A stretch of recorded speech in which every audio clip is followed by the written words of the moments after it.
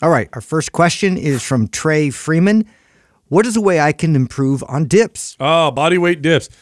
One of the best muscle building exercises for the upper body. It doesn't get as enough, I think, accolades or attention like pull-ups do, but dips are excellent for the shoulders, triceps, and the chest. But of course, because it's your body weight, they can be pretty hard.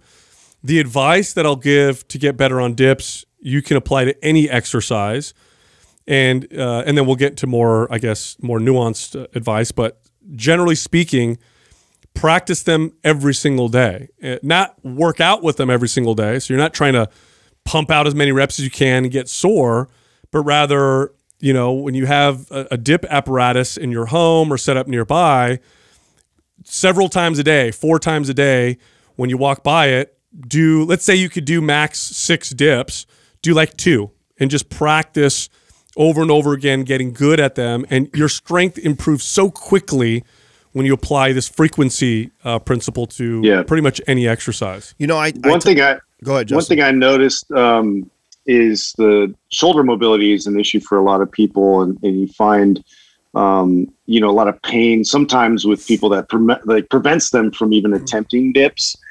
So that's something to consider and address shoulder mobility to be able to put you in a good postural position while attempting them, because the real benefit that I've found is really trying to achieve full range of motion, you know, with that exercise and really be able to express that depth. So that's something that I know that a lot of times that's probably one of the first things that deters people from even doing dips, is that they get pain in the shoulder. I'd say the advice is almost identical to the advice that we just recently gave about improving your pull-ups. There is one thing that I did different, though, in comparison to the pull-ups, because I think I brought this up not that long ago on the show. The first time I remember going to a gym and my buddy hopping up and doing, I don't know, he pumped out like 10 or 15 dips real quick, and then I jumped up to do it. I couldn't even do one. So I was extremely weak.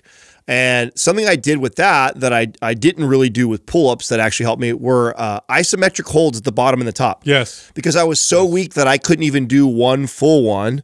So I would get in position all the way down real deep, and then I would just hold my body weight up as long as I could hold it there, and then reset, and then do it again. I'd do that 3 or 4 times, and then I'd do it at the top of the rep. So I'd get myself positioned up where I was almost completely locked out, and then I would do an isometric hold at the top. Same thing again for time, and then reset and do that 4 or 5 times.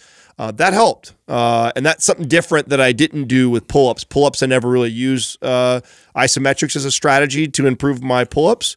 But I did do that with dips, and I did notice, and I'm assuming that a lot of it does have to do with what you just alluded to, Justin, which is the range of motion and just having strength and control down there. Yeah, especially at the bottom. Yeah, how often are you ever in a position like that? And so I think I was just so weak in that position that just getting in that position and then holding that position for an extended period of time and then trying to progress the time that I was doing the isometric hold did enough to build some strength there that I could actually get in and out of that. Totally. And if you're really strong and you want to get even stronger at dips, you could do that with weight.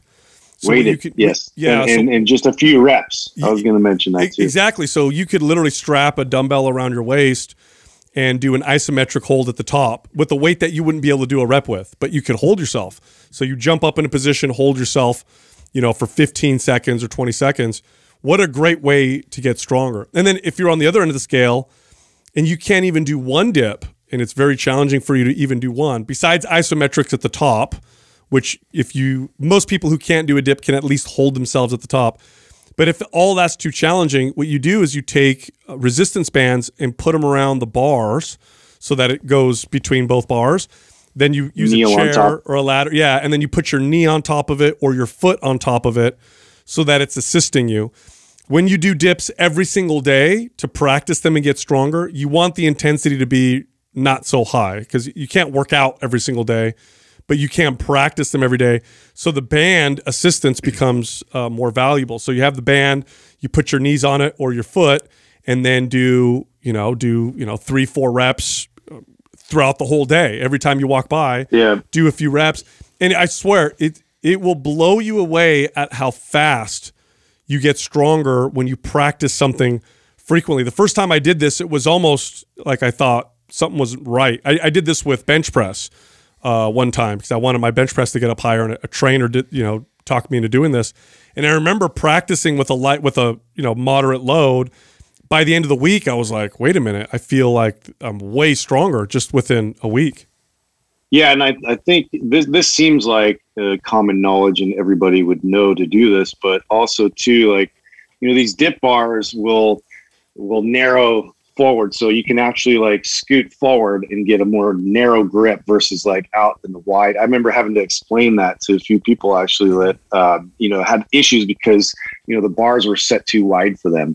To consider if that's an issue, to kind of scoot forward and get a more of a narrow grip with that. Yeah, but it's one exercise that I think, like pull-ups, it's such a staple movement. And if you get good at them, you get really good upper body development from doing dips. I don't see enough people incorporate them in their routine. At least not like pull-ups. Like everybody does pull-ups.